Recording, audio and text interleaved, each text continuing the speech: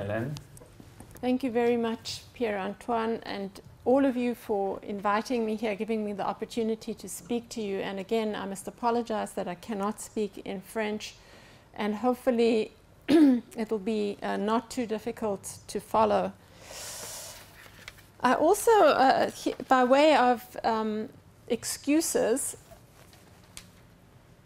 I wasn't sure what the interests and the expertise of you were, whether you were engineers or legal scholars or sociologists, and I'm going to assume that perhaps there are a bit of all of those. And so what I've chosen to do today is to do a lot, like cover a lot of ground. And can you not hear me? Yeah. Okay. And maybe there'll be a little bit of something for everybody, but it may be too fast, and forgive me for that. But I was really enthusiastic, and I wanted to cover as much as possible. So first of all, I want to ask this question to explain a little bit how I got into the area of privacy and why I think privacy is so interesting and important. Why privacy? Why now? And I come really to the problem of privacy as someone who's interested in technology, and in particular computer technology, information technology. Always fascinated to see this technology and what the implications are for society and how society shapes the technology. And indeed, for those of us who've been working in this area, it's been a remarkable journey, because we have just, ridden a wave that has taken us to really unexpected and interesting places. And so what I've shown you here, can you see that?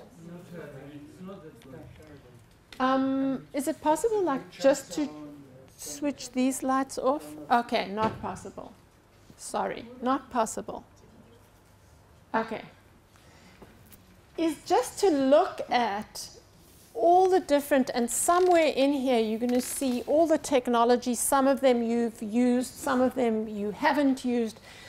But this is the reason that privacy has become and emerged as a huge phenomenon in our day.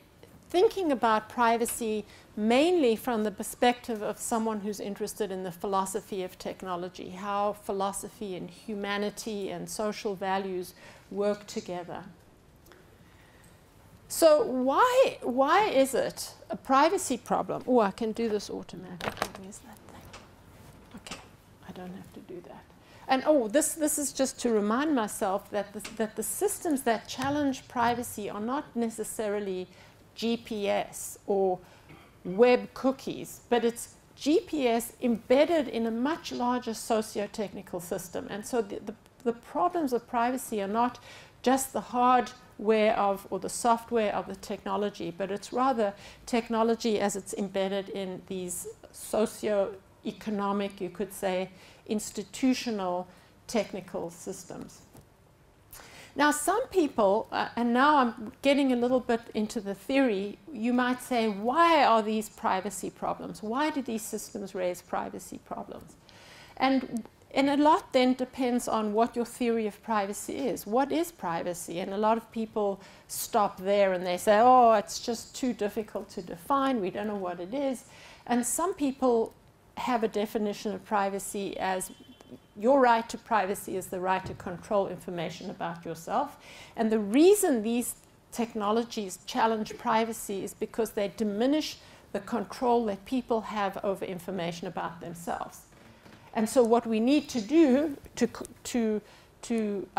remediate or to solve the privacy problem is to return control to the individual. And I think that a lot of what the EU is trying to do, not completely, is to return control into the hands of the individual over information about themselves with certain qualifications and certain mechanisms. Now, another approach to privacy says the reason these technologies challenge privacy is because they generate increased exposure GPS systems now can locate exactly where individuals are. And so there's a way in which you're exposed that you weren't before, all the surveillance technologies and so forth. And so the solution is to diminish, it's to increase secrecy, it's to offer people ways to be hidden from such exposure. Now, of course, not in every instance. And so some theories say, well, we need to qualify both of those and say that there's a private and public domain, and in the private domain, you have these rights, but in the public domain, everything goes, anything goes. If you're walking in the street, someone sees you, how can you stop them from seeing you? How can you stop them from talking about you? And so this becomes a way of qualifying these other rights. And as a way to protect privacy, what you want to do is protect privacy of the private, and then anything goes elsewhere. Now, I think these are not that they're completely wrong, but that they're only very partial. And when you subscribe to those theories of privacy, then you have a very difficult problem to understand how to protect privacy and why privacy is important. And so the premise of contextual integrity, so if you just get this part of contextual integrity, I will be happy.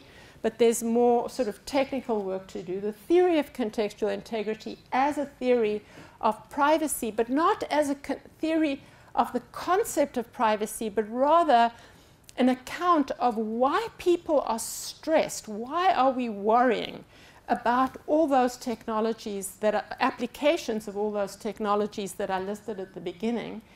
So my argument is that what we value is not to control information, not that we want secrecy, because the exchange of information in society is a very important part of being a social being.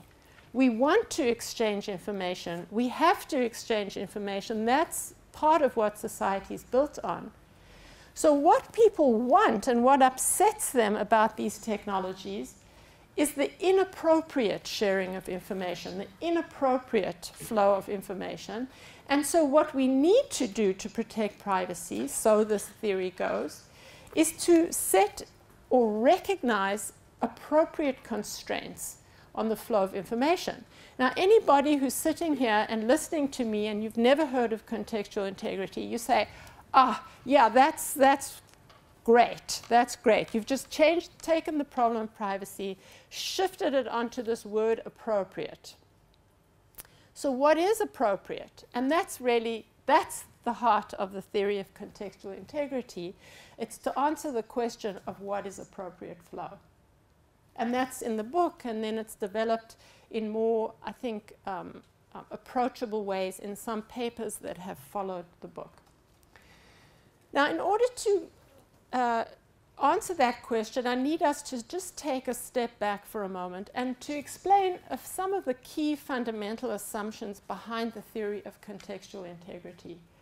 First, I want to embrace the idea that I did not invent it, but that many social theorists, and I cite a French, Pierre Bourdieu, one of my colleagues is an expert, and I learned a lot from him, but there are other social theorists who offer some version of this idea, the idea that we don't live our lives in this undifferentiated social space, but rather we engage with one another in various social contexts. And you can call it what you will, realms, domains, fields, etc. And I just call it context because I don't want to commit to one particular account of social realms. And if you look at policy making, often we create these kinds of domains where we recognize that there's something uniform there.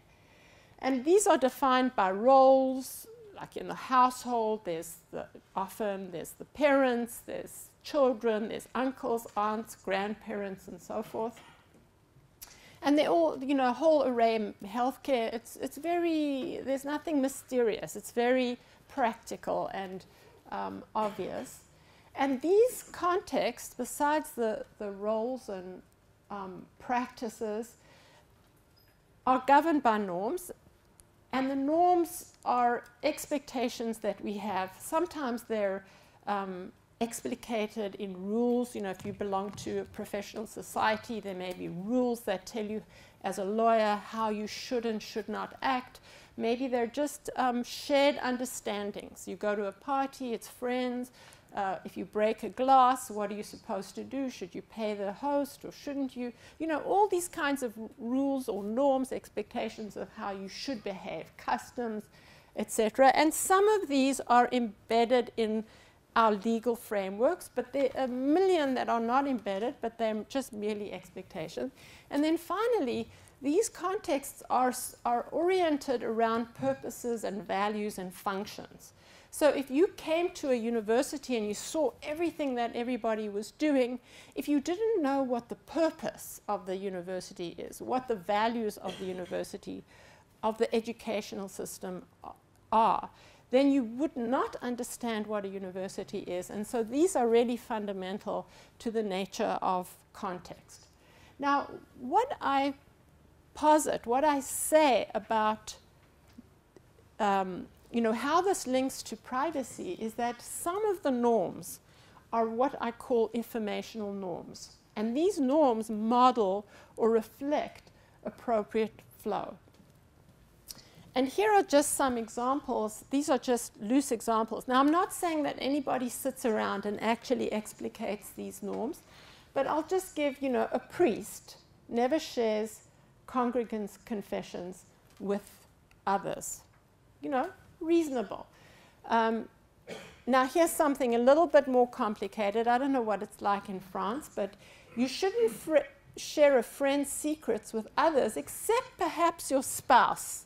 You know, there's this like little exception, unless your friend expressly requests otherwise. So it can be quite complex, these norms, but this is informally what they look like. And what I've done in contextual integrity in the theory is to try and understand and analyze the structure of these norms. And what I've argued is that these norms, there are three parameters that are fundamental to explicating the full norm. First of all, they're the actors, the senders, the recipients, and the subjects. And often the senders and the subject are one and the same. And when we talk about the actor, we're talking about the actor performing a certain function. So a single human being can perform different functions in different roles. So I can be a friend, I can be a teacher, I can be a congregant, I can be a policeman. So there could be, and the norms govern the flow of information between these actors acting in certain capacities. Then we need to understand the information types. Now, in other work, the attempt has been made to divide the world of information into two types. There's public information and private information. And this is another thing that the policy world has gone crazy about. And then you bump into something like a cookie or an IP address and you say, is this private or is it public?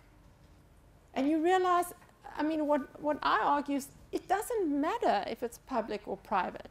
Let's just think about what the rules should be that govern the flow of IP addresses. We don't first need to ask the question of whether it's public or private.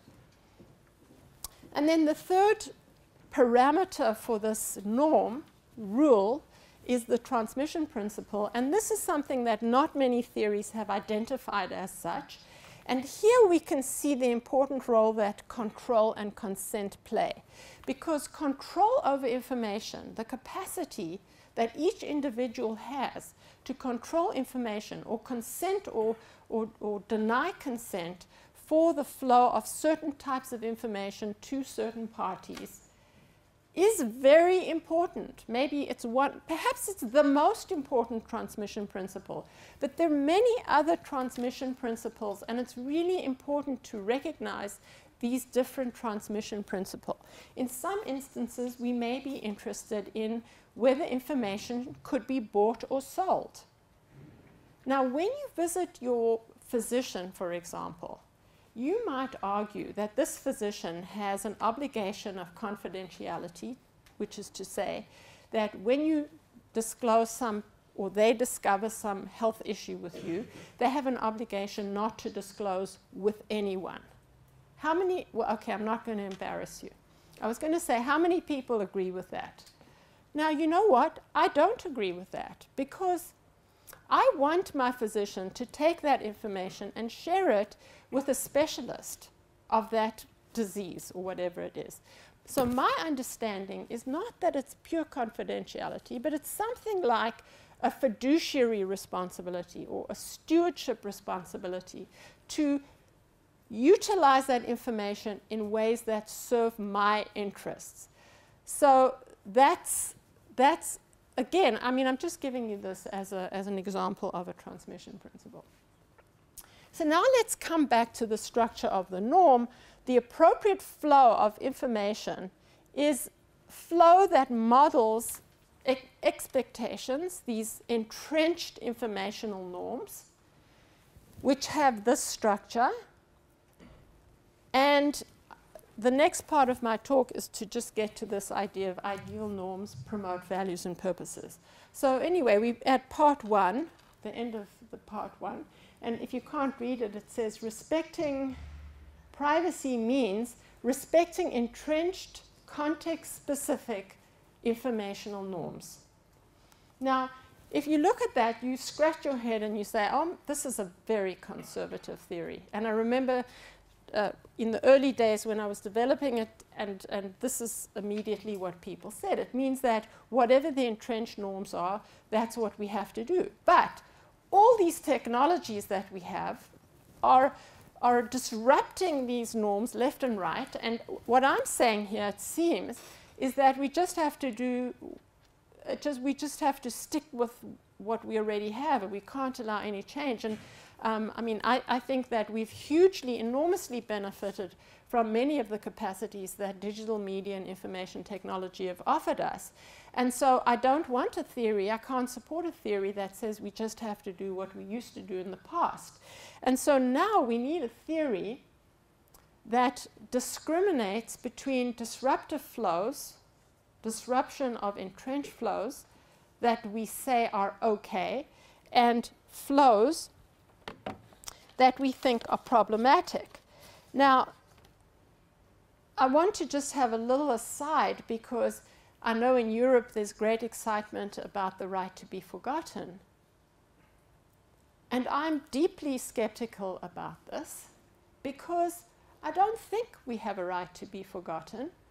I think there are things that we've done, and there's information about us that deserves to be remembered.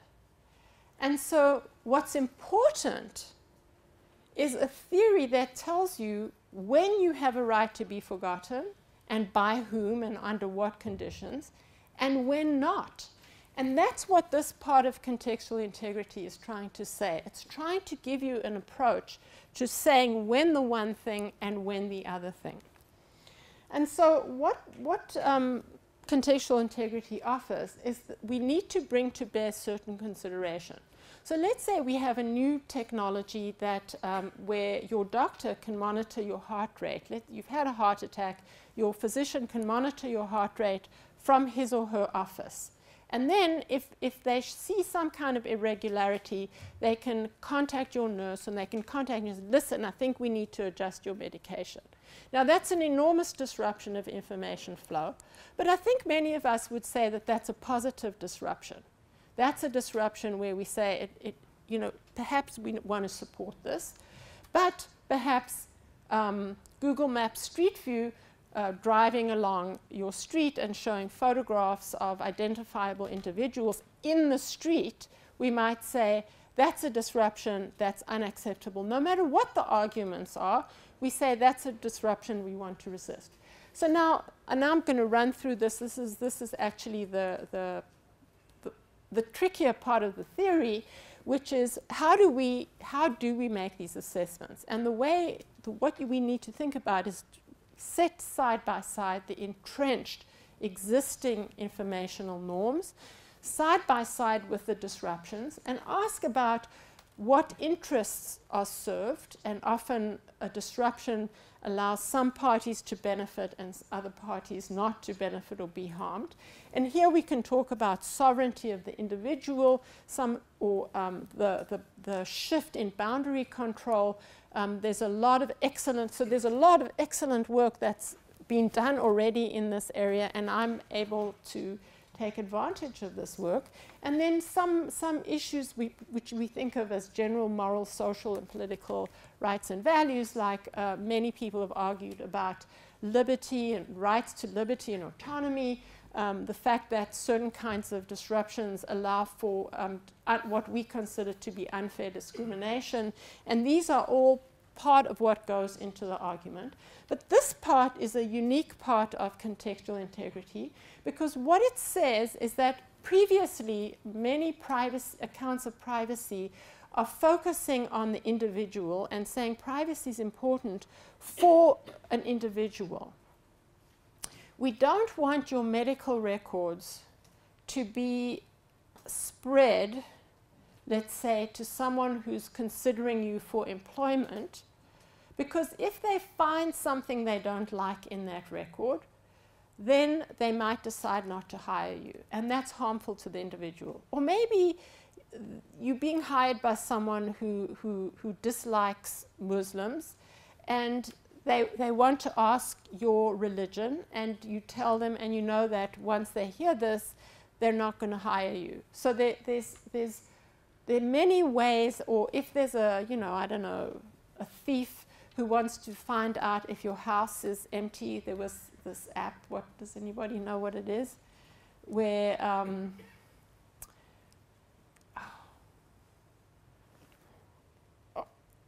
an infamous app that could tell whether you were on vacation, and then that would be an ideal time to rob your home. So there's a lot of ways in which the flow of information could be harmful to individuals, and we have all this previous analysis. But what contextual integrity brings to the table, and this is a part that I've tried so hard to make it stick, and as much as people agree with me, it hasn't yet sunk in, and I hope you'll go along with me, is that, and this is the part of integrity, that's where the term integrity comes from, which is that appropriate flow of information serves social integrity. So the purpose of ensuring that people's health data remains well protected according to whatever the norm happens to be. And I think, by the way, different societies are definitely going to have different social norms, because different societies, and I'm looking forward to hearing maybe a little bit about Japan, but different societies have different social roles, they have different norms, and as a result of that, they're going to have different informational norms. But the reason we protect healthcare information or health information, and here's just one case of it, is that if people suffer from infectious diseases, maybe a disease that's stigmatized like HIV, then if they can't be confident that this information is going to be held in confidence, they may choose not to be tested. They may choose not to reveal all information to their physicians, to hold some information back. And as a result of that, it puts the whole of society at risk. It puts their partners at risk.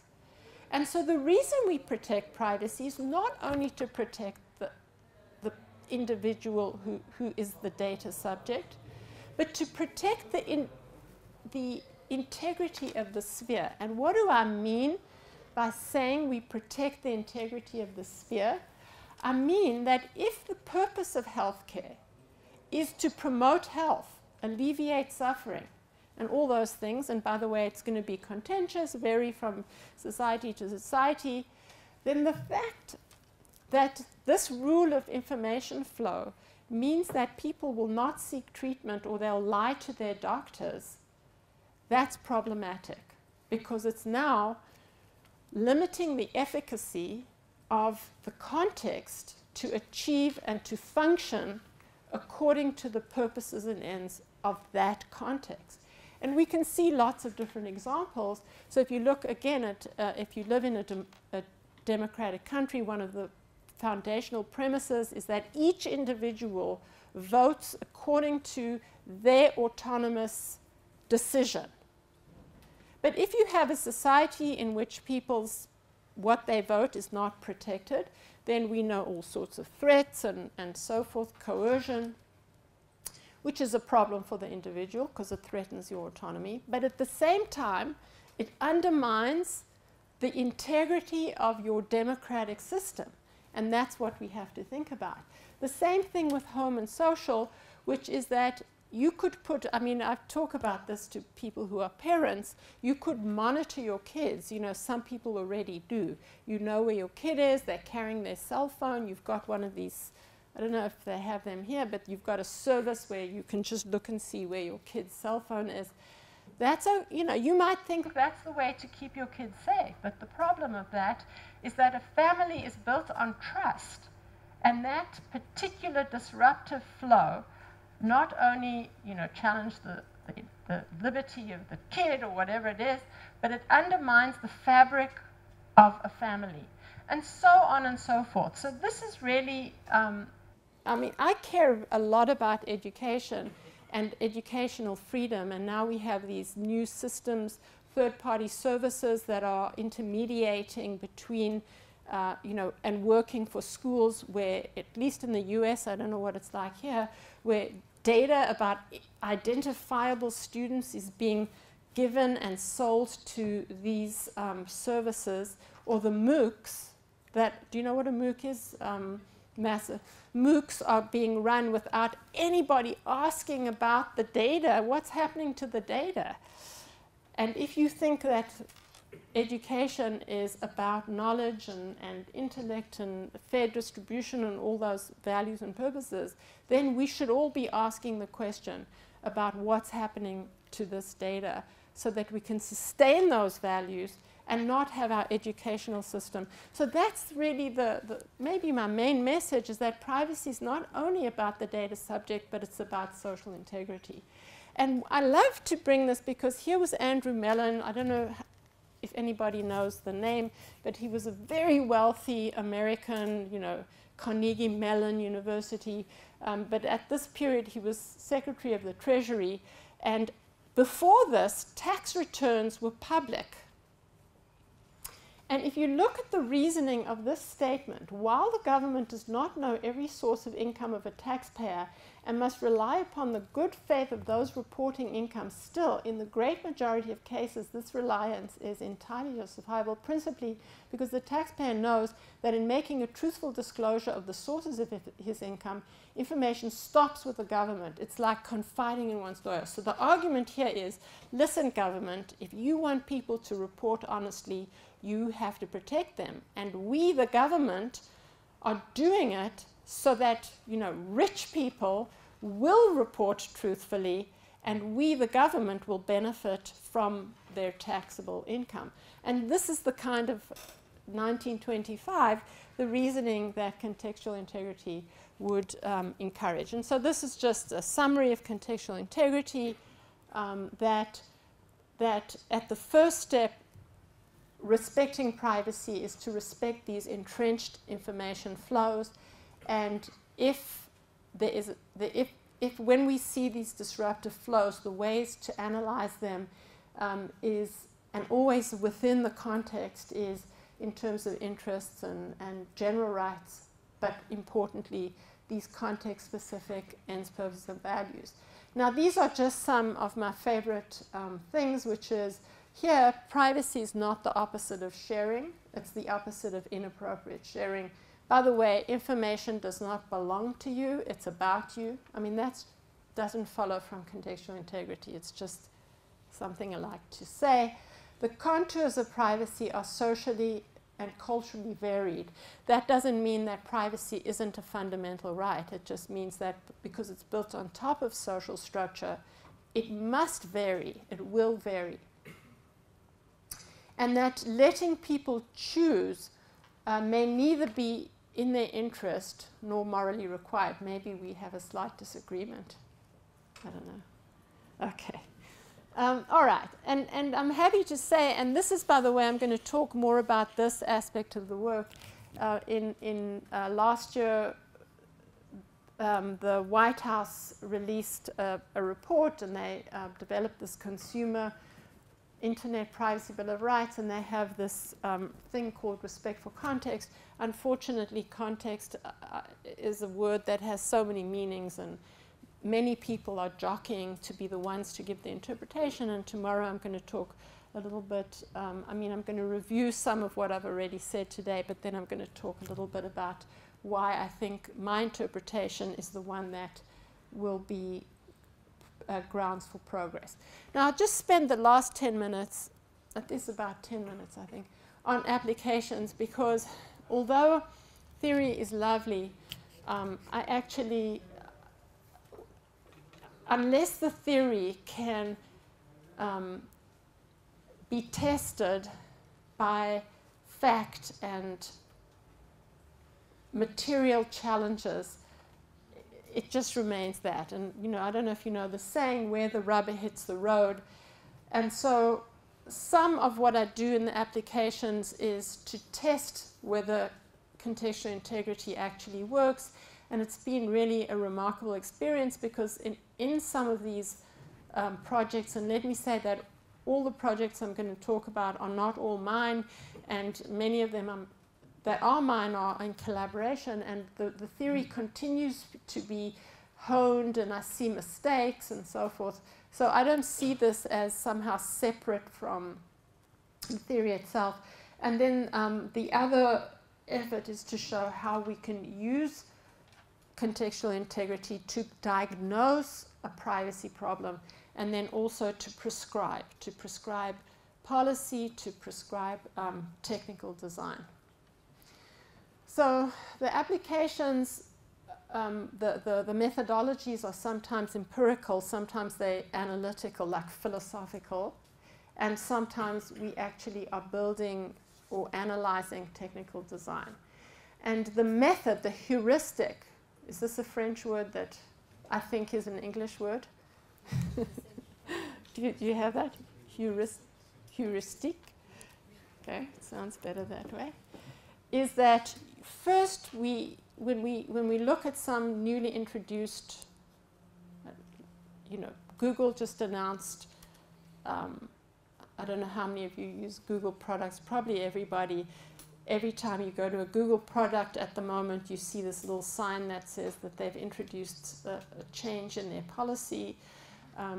Facebook, of course, is changing their policies all the time. We have some kind of system in place, and we immediately... So the first thing to do is to recognize that there's been a disruptive flow, and when we do it, if you follow the framework of contextual integrity, it guides you to say, is it in the actors who are receiving the information? Is it in different information types now being available? For example, big data. Some of us, do you know the Target case? The application of these data analytics, Target was able to identify pregnant women just on the basis of their purchasing patterns, having no access to their medical information. So you could say, hey, that's a disruptive flow, because suddenly an information type that wasn't accessible is now, or the transmission principle changes. And so that's to capture disruptive flow and locate the nature and source of disruption. and then do this evaluation, and so the projects do some of all of these. So the ones that I've highlighted here, I'm just going to say a little bit more. And each one of them is a project that's going on, some of them completed, going on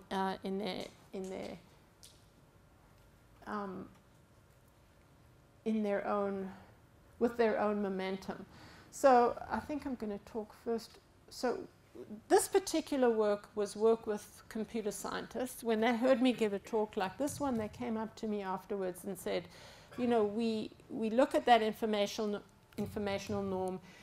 We're able to express that norm in this particular logic, which is formal language. And then once we do that, we can actually implement rules that are richer in their nature. We can internalize some of the requirements within a data access system. And in particular, Anupam Datta, we've worked together to look at HIPAA is in the US the Health Insurance Portability and Accountability Act, and it has a set of privacy rules. And this is one of the this is the language taken from these privacy rules. And what you can see in an interesting way is that the red is actors, green is the transmission principle, and the blue is information types. That's just like the coding. You may remember it from a few slides before. Anyway, so we take that, we then can express these rules in this logic, and we can then implement it in some kind of a hospital database, for example, to make sure. Now, one thing you can see over here is that if you read this, reading this with a critical eye, I say, hang on a sec, this rule is incomplete because it doesn't specify the recipient, and by not specifying the recipient, you generate an ambiguity. You know, you can express this rule, but unless you actually say to whom, so if you take something like a psychiatrist, your psychiatric records, you may say, oh, that's really confidential. Nobody should have your psychiatric record. And my pushback is, actually, yes, you're a psychiatrist. So what you need to know is that it's not that nobody can get the information, but the information needs to flow. And when you express the flow in terms of an informational norm, if you want to be rigorous about it, and it's very boring to be rigorous all the time, but if you want to be rigorous, then you need to fill in all those, all the parameters. Now, in the area, the placement of court records on the open web is an issue, and again, I'm curious what the situation is in France, because in the US, court records are public records. So in the past, and this is a paper that's done, but we're now on part 2 of this work. If you wanted, here's a court. This is the United States Bankruptcy Court. If in the United States you were interested in looking up whether someone went bankrupt, you could go to you would have to go physically to the bankruptcy court, but then the court records are open and they're public records with all the information listed. Is that the case? Because I know in Spain they find this whole idea horrific. In Spain, murder, everything is highly confidential, and if they announce that that there's a court case and the details of the court case, once they make it public, or even the newspapers are not necessarily allowed to publish, but they're definitely not allowed to identify the individuals who are involved. But in the US, there's a completely different notion. And so now, the idea, and already this has been happening, so for example, this is what an old-fashioned bankruptcy record is, and then you have these are already being placed online. I won't go into any of the details, but sorry about that. We're trying to use court records as an example of how you can apply contextual integrity. The question is, should we place these court records online? Now, the knee-jerk answer is, these records are public records, so public is public. If a person can just walk into a courthouse and get the record on a piece of paper, it's just going to make it a lot more efficient if you post these records online. Now, of course, those of us who've been studying information technology, we say, whoa, there's a huge difference between having something in a courthouse and being able to Google it. And I know that in Europe, there have been some really interesting court cases to that effect, which I won't go into. And so there's a huge difference. And so in contextual integrity, we try and be precise about what that difference is. And our current proposal is that we do allow court records to be placed online, but we develop fine-grained differential access rules which take into consideration these, which you can recognize as the parameters. And this is work in progress, again, working with a computer scientist. I'm not a lawyer by training. We have a legal research fellow working on this project. Finally, this is the part that I really enjoy, which is to develop little systems or intervene in certain kinds of arenas with systems that we think maintain contextual integrity. Cryptogram is done by a couple of PhD students at NYU, and this is work that I've been involved in with actually Vincent Toubiana, who's a French computer scientist at CNIL, and Daniel Howe, and this is a brand new system, but anyway, I'm wanting to advertise. Okay, so cryptogram, what cryptogram does is take a photo and do that with it. So if you post your photos on Facebook and you don't want Facebook to have access to your photos in the clear, and you don't want them to be using your photos as a way to hone their facial recognition system, you can apply. It's free, it works, it's terrific. You can use cryptogram to do this, and then you can give your friends access to your photos and they can see them in the clear. Obfuscation is a very exciting way to protect privacy by introducing a lot of noise to hide information. And so if you, do you know this character? Is this also French? Okay. So I just showed you how you would hide, what's his name? Waldo. Is he called Waldo? It's Wally, but in France it's Charlie. Ah, okay. All right. How does he hide? We saw how we hide him in cryptogram. In obfuscation, this is how you hide. And I love this because it doesn't have to be technical. And again, I don't know whether this is just how particular this is to different cultures, but you give the recipe out, but you leave out a little bit of this or a little bit of that. So that's an obfuscatory technique. But we try to make this technically rigorous. This is a system that's available for free. Does anybody here know about Track Me Not?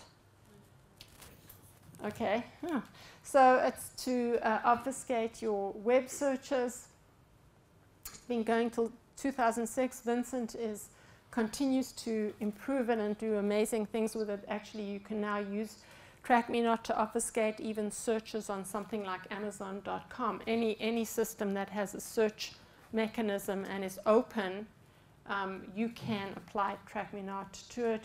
And if you really want to try and fool the NSA, you can introduce queries that are the keywords that are monitored by the Department of Homeland Security. And this is the final, this is the brand new system. What this system does is it's concerned about online tracking, where when you click ads, that are generated by ad networks, this is one of the most revealing pieces of information about you that influences your profile. And so what this system does, it kind of functions, but it's very much in alpha. If you're adventurous, you can go to this. And we don't really, this is the name, but we're not settling on that name. But what this system does, you know, how would you, the whole do not track effort has been a failure thus far. This system says we're never going to